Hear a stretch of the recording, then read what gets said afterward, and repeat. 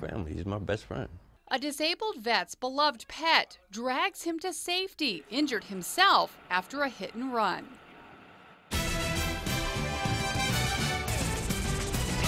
Good afternoon. That veteran says he owes his life to his dog. Not only did he pull him to safety, he stayed by his side until help arrived.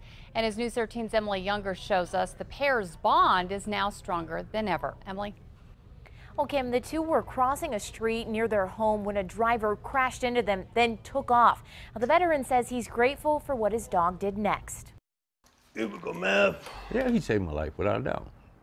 A hero protecting another hero.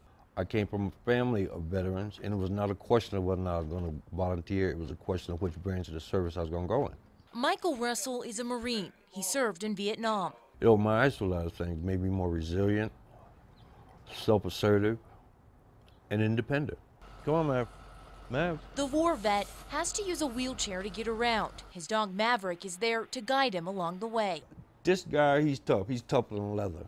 There you go. That especially proved true earlier this month as the pair attempted to cross this intersection near their southeast Albuquerque home.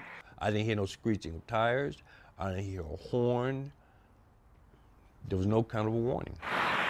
Police say a driver hit Russell and Maverick, then took off, leaving Russell's wheelchair in shambles and the pair injured. One of the ladies that called the paramedics and the police said that Maverick stood guard over me while I was on the street. Neighbors say Maverick then pulled Russell from the street and continued to stand over his owner until help arrived. Russell was taken to the hospital with a few broken ribs. Animal welfare took in Maverick, who suffered a broken hip. He's Maverick. He's meant to be in my life.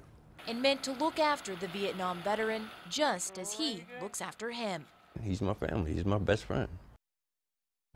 Animal welfare took care of Maverick's injuries and housed him until Russell was released from the hospital this week, all free of charge. They also donated a dog bed and toys to the veteran. Kim?